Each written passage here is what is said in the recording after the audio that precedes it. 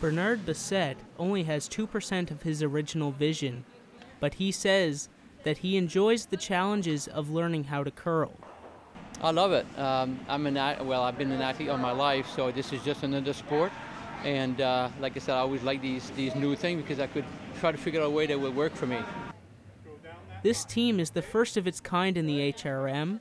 There are 5 players, 4 of which are blind or visually impaired, and the 5th who acts as a sighted guide to help position players and to sweep.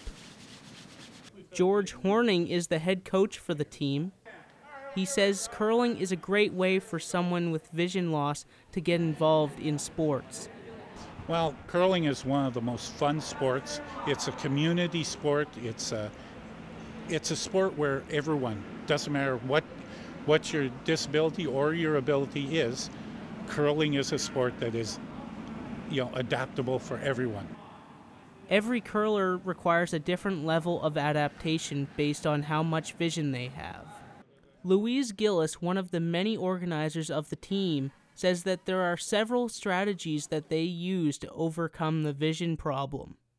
So most of those players go by a sound by tapping on the ice or by calling the person's name, and they move towards the position at that point.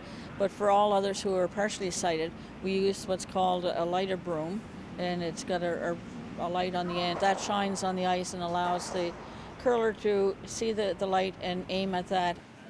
And Bernard Bissett says he's already found what works for him. I made a map of the curling. It's raised, it's tactile, and that way when we are getting into the curling, the game of it itself, we could have it in front of us and see where the rocks are and where we should put our rocks. It will be right beside us.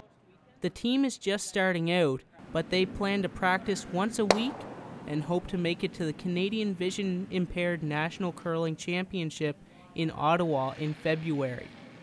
Chad Allen, Waterfront TV, Lower Sackville.